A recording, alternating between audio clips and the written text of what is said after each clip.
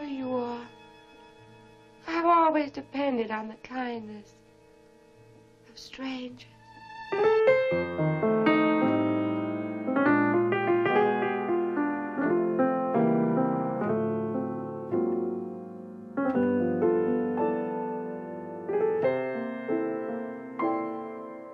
Come back to New Orleans, walk the quarter with me, and we'll ride the Mississippi down to the sea.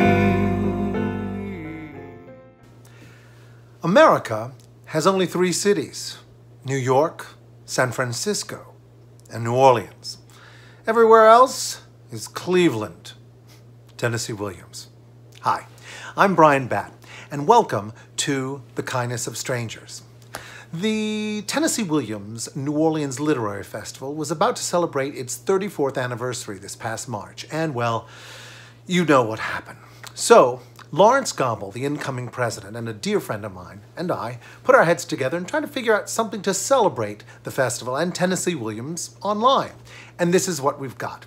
We asked our friends, all actors, nationally known, internationally known, and locally known, to all come together and recite poems or quotes or tell great stories about doing a Tennessee Williams play or even meeting Tennessee Williams.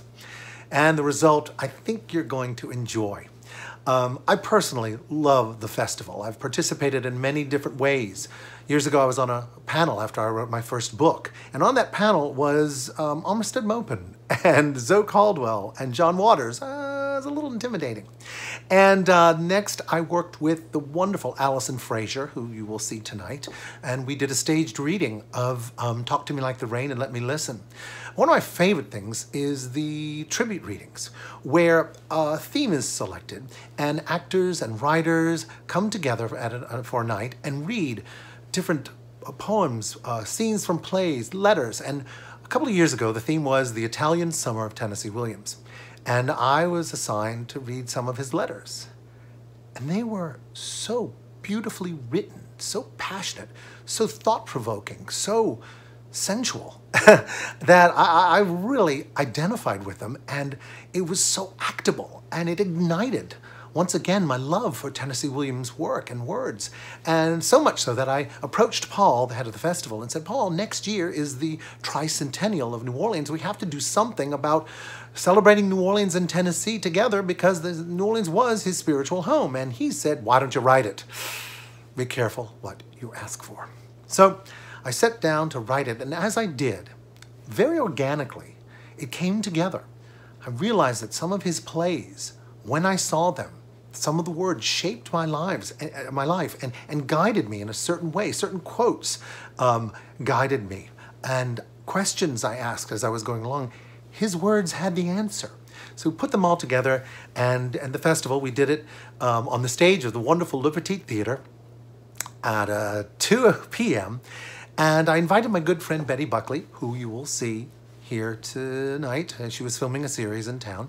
And little did I know that a producer happened to be in the audience. Well, at the end of the show, I think it went well, Betty came running up saying, you've got to work on this. You've got to. This is really something for you, Bryan. And then I got a call from the producer, and he said he wants to move this to the next level. He said, who would you like to direct? And before I could say anything, he suggested Michael Wilson.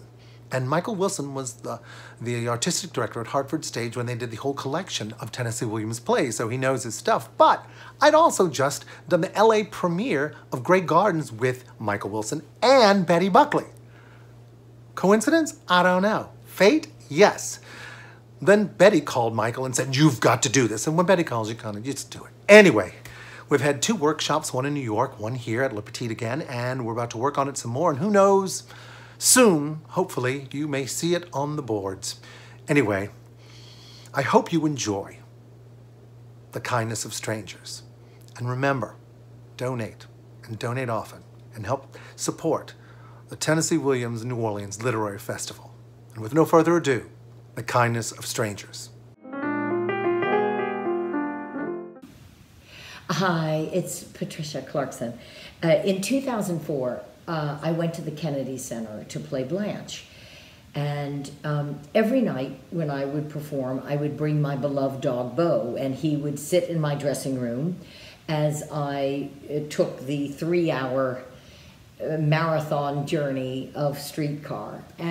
But right next to my dressing room were these big metal doors that were always very closed because they led to this rather, you know, the belly of the theater, this Byzantine underneath of the Kennedy Center, and this large stage. And so one night while I was performing, towards the end of the play, you know, the brutal, brutal scene between Blanche and Stanley.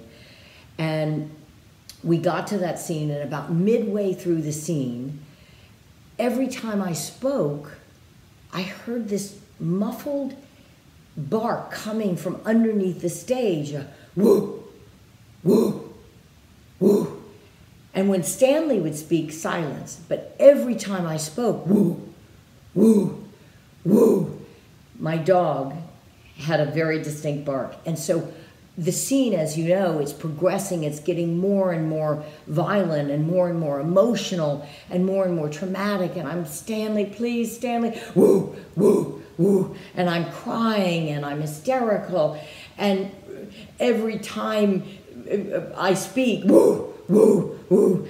And I'm getting through the scene, and it's like trauma on top of trauma, because I'm like, oh my God, someone please save me from Stanley, and someone please save my dog. And I'm, you know, crying, and I'm just frantic. I'm literally out of my mind in the middle of this scene, but I've got to get through the scene, and I you know, it's the Kennedy Center and I'm Blanche. I got to get through the scene, and I get to the end of the scene. I'm just destroyed. I run off stage, and my dresser grabs me so tightly. I think I still have a broken rib.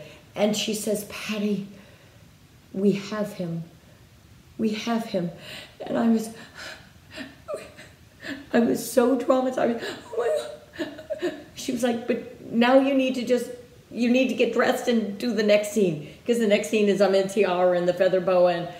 But I finished that scene, got dressed, but I have to tell you something. That incredible scene between Blanche and it's never gone better. It was the best it had ever been. The best it had ever gone, ever, in the run of the show. Woo! Woo! Woo!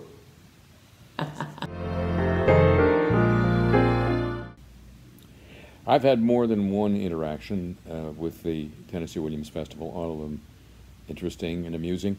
My favorite, though, is probably 10 years ago. I was completing my documentary film about the 2005 flood and trying to get the federal judge, the only federal judge to have any involvement with that situation. A case involving the Mr. Go failure came to his attention, and he was ruling on it.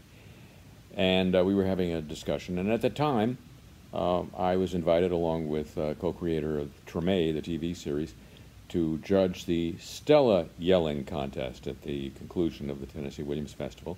So we're both up on a balcony overlooking Jackson Square, and down below, 25 guys were covering themselves either with their own sweat or beer, and then yelling Stella up at a woman parading on the balcony in a black slip, to the amusement of all.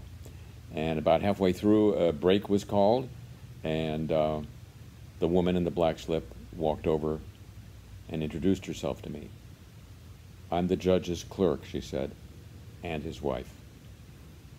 He appeared in the movie, and we've become great friends since. And it taught me a really important lesson. Maybe not everybody in New Orleans, but a whole lot of people value the opportunity to have more than one life.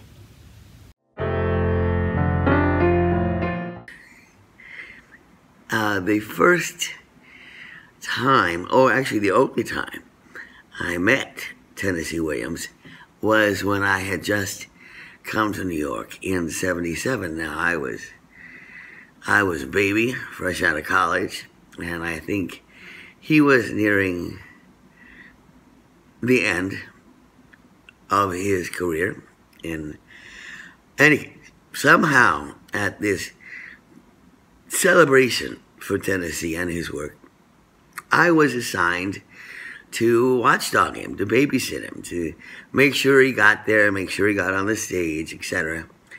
Well, he arrived completely drunk, which was not so unusual. But for some reason, he insisted on coming up through the orchestra pit to the stage. Now, this was probably very bad planning on his part because he wasn't that steady on his feet, but come on. I was a kid. I wasn't going to say no, Mr. Williams. I wasn't going to, I wasn't going to say anything. I just tried to keep him from falling off the steps up to the stage, which actually I failed to do. Yeah, it is a memory I will never forget. Nobody sees anybody truly, but all through the flaws of their own ego. That is the way we all see each other in life. Vanity, fear, desire, competition. All such distortions within our own egos condition our vision of those in relation to us. Add to those distortions in our own egos the corresponding distortions in the egos of the others, and you see how cloudy the glass must become through which we look at each other. That's how it is in all living relationships, except when there is that rare case of two people who love intensely enough to burn through all those layers of opacity and see each other's naked hearts. From a letter to Idella, Kazan, 1947. If I got rid of my demons, I'd lose my angels. I first met Tennessee face to face in 1978, January of 1978. I had seen him through the years around the corner. We would pass each other on the sidewalk, and is the case in New Orleans, we would nod to each other. But in 1978, I was part of a program called the Lagniappe program that the public library here was running, inviting authors back to the city. And when the program was just winding down, he got in touch and said he had decided that he would like to come. And he had never given a speech in New Orleans, a public speech. And I met him with Don Lee Keith, who was a journalist here, was a mutual friend of mine in Tennessee's. And we were all Mississippians, of course. And Tennessee and I were born about 70 miles apart. I was born in Ecru, Mississippi. He was born in Columbus, Mississippi. And Don Lee and I met him at Marty's restaurant, which was one of Tennessee's favorites because it was across the street from his house. But we walked, the three of us, Don Lee and Tennessee and I, over to the Theater for the Performing Arts. And as we walked, Tennessee and I talked. And I remember he asked me, how is property values in New Orleans? And I said, well, at this point, they're very good. They're going up. And he said, oh, I'm so happy. He said, I've just bought property wherever I went. He said, I'm just like a sly old fox. David Kaplan talks about what he calls Mississippi magic tongue. And that's what Tennessee had when he talked. And it was just wonderful to listen to him, that marvelous husky Delta accent of his, which was absolutely adorable. I created a literary walking tour of the quarter and a Tennessee Williams tour. Of course, I've continued to study Tennessee, and as long as I was teaching, I taught Tennessee Williams seminars at the University of New Orleans, and I have published 6 books on Tennessee, and that's continued to be an interest of mine. When I first read Tennessee, I felt he had he had taken my material, and I at that time was very anxious to be a novelist or a playwright or something, and I wanted to write that same sort of lush, wonderful stuff that he and Faulkner were writing. He is our poet playwright. His language is completely poetic. Another teacher at UNO who taught drama, and she didn't like the fact that they had given me the Tennessee Williams seminar, though she professed not to like Tennessee Williams. And she told me once, she said, the worst play that Eugene O'Neill ever wrote is better than anything Tennessee Williams ever wrote. At which point I said to her, quote a line from Eugene O'Neill. And she was hard put to come up with one. He's become a part of our heritage, our shared heritage as Americans and as members of the world, for that matter. With Tennessee Williams, there are people all over the country, all over the world, quoting Tennessee, saying, if nothing else, I've always depended on the kindness of strangers. Some things are not forgivable. Deliberate cruelty is not forgivable. I don't want realism, I want magic. Yes, yes, magic. I try to give that to people. For time is the longest distance between two places.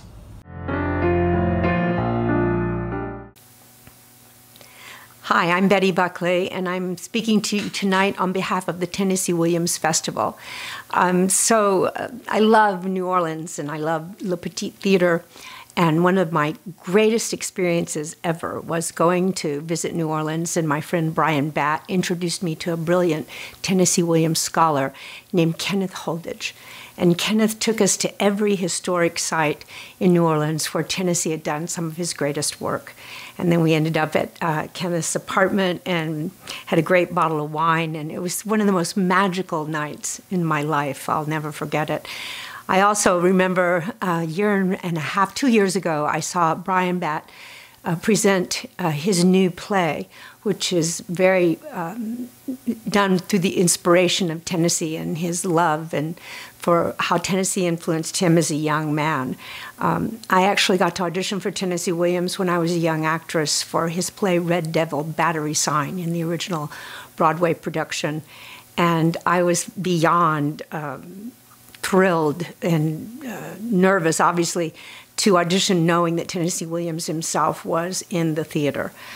I got offered the role of the standby for Claire Bloom, and my agent said that he didn't want me to do the job. There was another thing in conflict, and I got that close to actually working with Tennessee Williams. It was an amazing thing.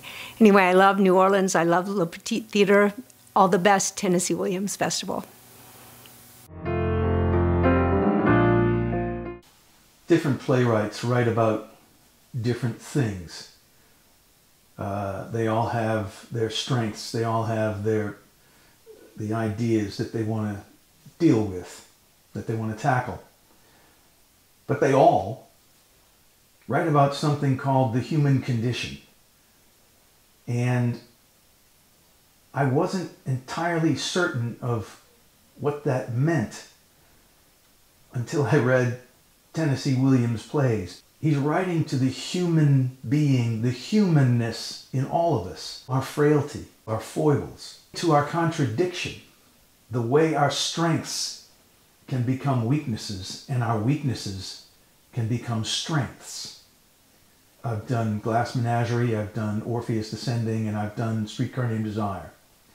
In all of them, there is a sense of the randomness of human life that he manages to capture in broad strokes and leaves us to fill in the specificity as it relates to our life, which is what a playwright should do.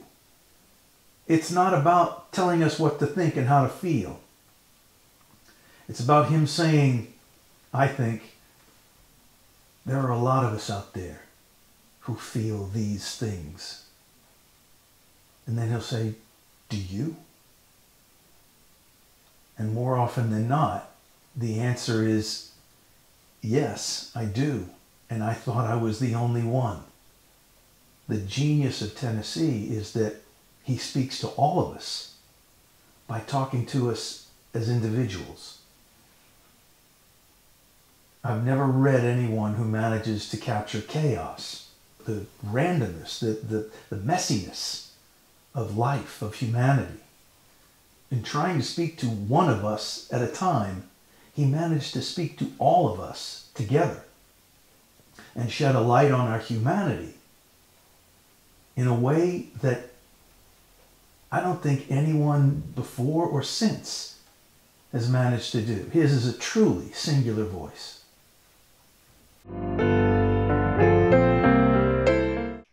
I'm Brenda Currin, and I love the Tennessee Williams New Orleans Literary Festival. I'm involved every year. Thank you, Paul Willis. I'm also so grateful to Dr. Kenneth Holditch, who, I think the year was 1988, invited me and David Kaplan down from New York City to perform our adaptation of Eudora Welty's stories, Sister and Miss Lexi. Dr. Holditch was the executive director then, and he arranged for us to perform at Le Petit Théâtre. It was a 9:30 Saturday morning performance. There I am waiting in the wings for Anne Rice to come off the stage. I'm nervous because it was an audience full of high school kids, and they were very noisy and very restless, and I just imagined they wanted to be elsewhere. But I was wrong. They were so fantastic. I had a ball. And later on, David and I were sitting on the levee, having our Café du Monde beignets and chicory coffee, watching the river boats. What an introduction that was to New Orleans. Later that afternoon, we were taken to a party at the car drives up in front of this beautiful house, which turns out to be the Boatman residence, which was connected to their famous funeral home. On the lawn, then I see these memes or mimes doing their Marcel Marceau meme thing. Inside, the house is full of festival revelers eating and drinking. Every single room is packed. And there I am in an upstairs bedroom, cocktail in hand, talking to some fascinating festival participant.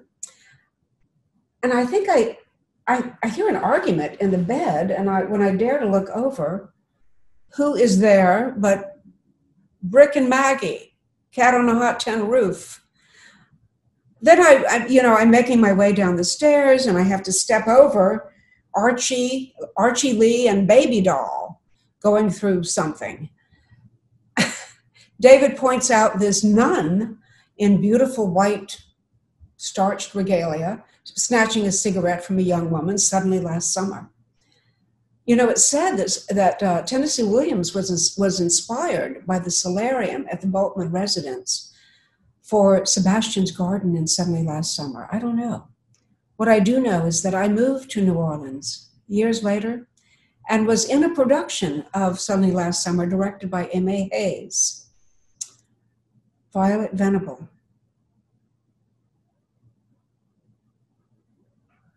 Without me, he died last summer. That was his last summer's poem. One long ago summer, now why am I thinking of this? My son, Sebastian, said, "Mother, listen to this." He read me Herman Melville's description of the Encantadas, the Galapagos Islands. Quote, "Take 25 heaps of cinders dumped here and there in an outside city lot. Imagine some of them magnified into mountains and that vacant lot, the sea, and you'll have a fit idea of the general aspect of the Encantadas, the enchanted isles, extinct volcanoes, looking much as the world at large might look after a last conflagration. End quote. But there are things that happen between a man and a woman in the dark that sort of make everything else seem unimportant. All cruel people describe themselves as paragons of frankness. Show me a person who hasn't known any sorrow, and I'll show you a superficial. We are sentenced to solitary confinement inside our own skins for life. So, it's got to be late 1960s. And I'm walking in the French Quarter with my mom, Ella Brennan. She's going to work, and I often went with her. Anyway, walking down the street, and a man waves, "Hey, Ella." And she goes, "Hey, Tennessee." And we're just walking, and I said, "Mom, who was that? Was that Tennessee Ernie Ford?" Now, I don't know why Bryan wanted me to tell that story, because it's highly embarrassing. I probably was 8 years old, though, so I forgive myself. Anyway, lifelong fan of Tennessee Williams, not Tennessee Ernie Ford.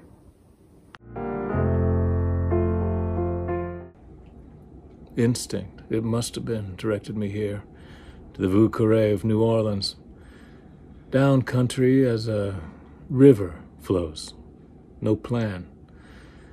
I couldn't have consciously, deliberately selected a better place than here to discover, to encounter my true nature. Exposition. Shit.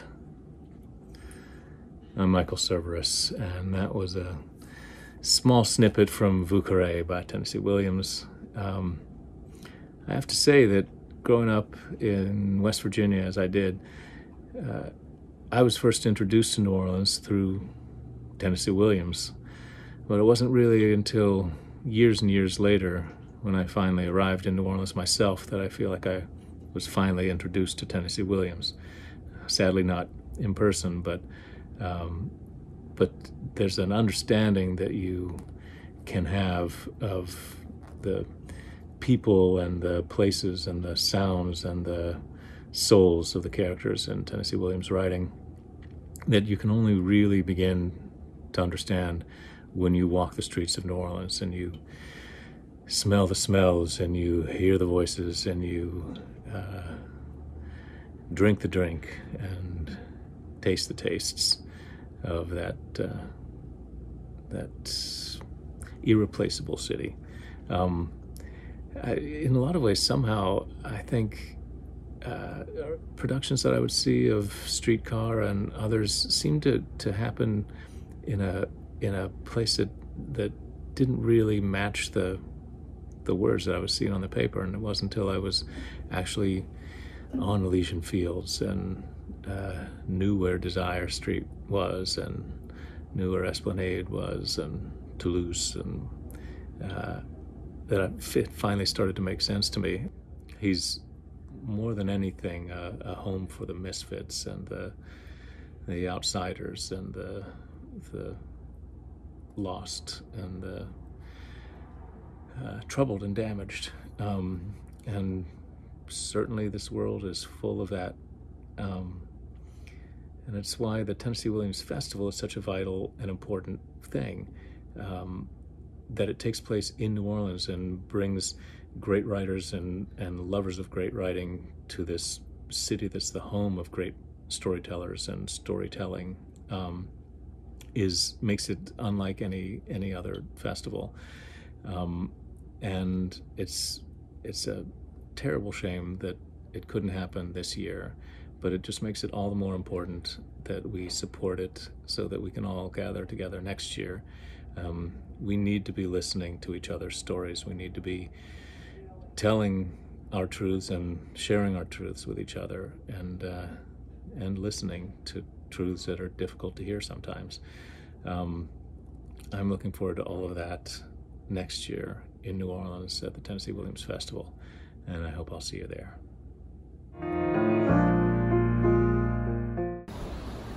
At the age of 14, I discovered writing as an escape from a world of reality in which I felt acutely uncomfortable.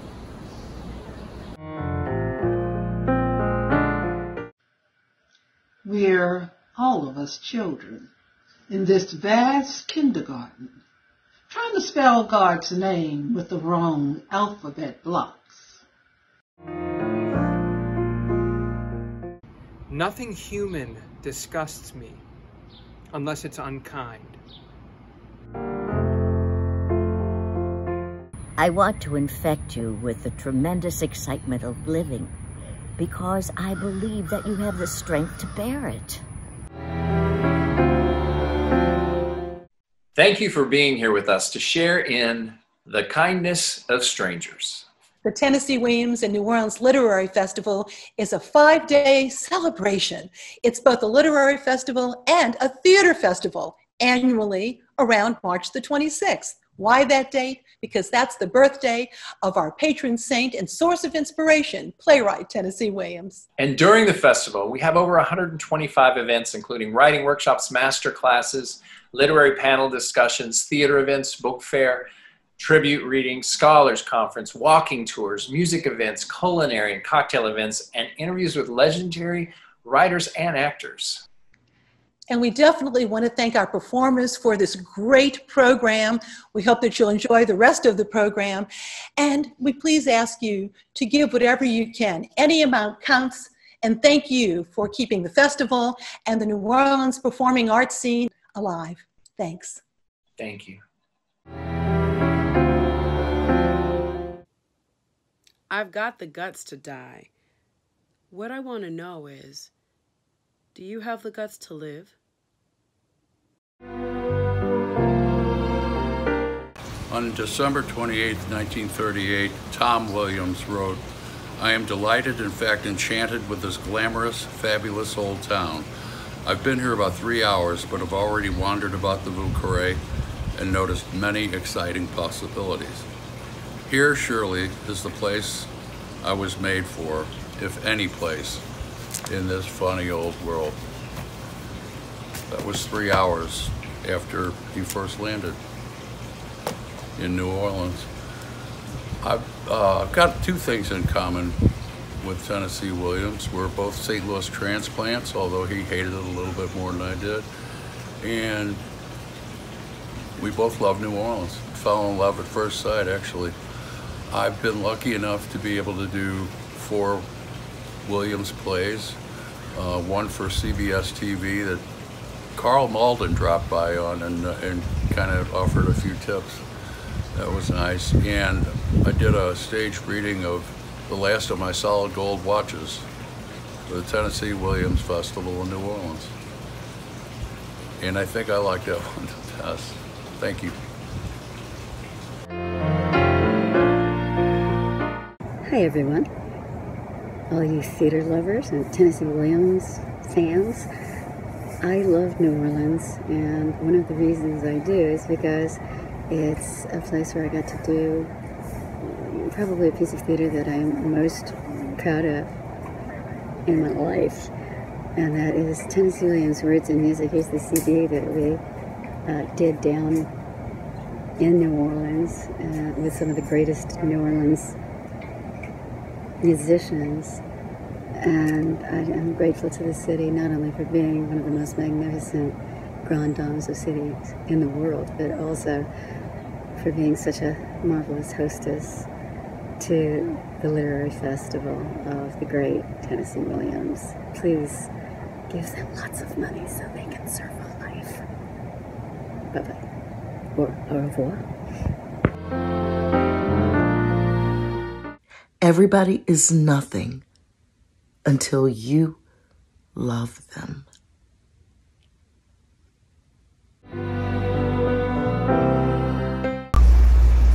Life is an unanswered question, but let's still believe in the dignity and the importance of the question. Success and failure are equally disastrous. Why did I write?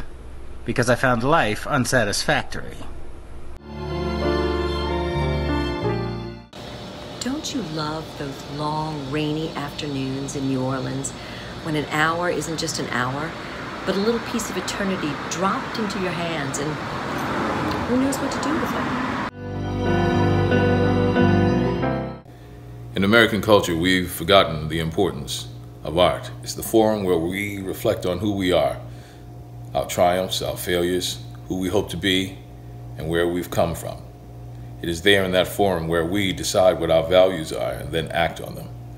And it's there in that forum where Tennessee Williams thrived. He was a man of great vision, great confidence, and great skill, who tapped into the American psyche, into the American heart, and showed us a new way of humanity, and giving us the power to mark our passing on the road, just like you write it on a tree. We were here. And it's for that reason we should always remember Tennessee Williams and support this festival. Thank you for watching tonight, and I hope you enjoyed all the tales and stories and quotes and the beauty of Tennessee Williams' genius. I hope it sparked a little love for Tennessee, or let that flame burn brighter. I hope you can support the Tennessee Williams New Orleans Literary Festival and come to the festival next year. We'll be here. And remember, we've always depended on the kindness of strangers. Thanks.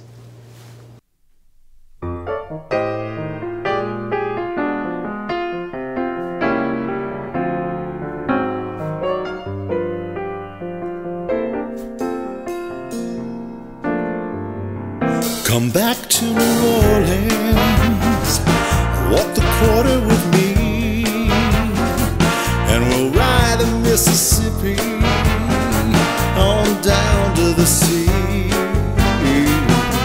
My soul is a river, and it's flowing strong, even though you just left. You've been gone too long.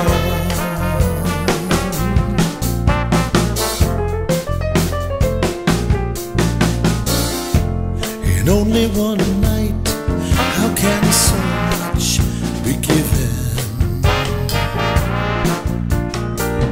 This town grabs hold of you, and it's part of my living.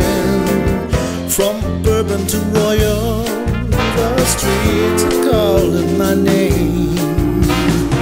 And there's something about you that I won't be the same.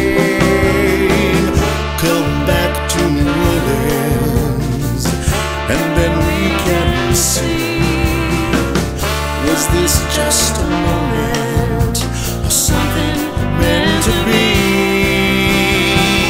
Come back to New Orleans, and walk the quarter with me, and we'll ride the Mississippi on down to the sea. My soul is a river, and it's flowing strong, even though you just left. You've been gone too long, yeah. You've been gone too long. You've been gone too long. You come back to New Orleans. Come on back to New Orleans. I don't care how you get here. Take a boat, take a plane, take a train, take a paddle boat in City Park. Just get on back to New Orleans.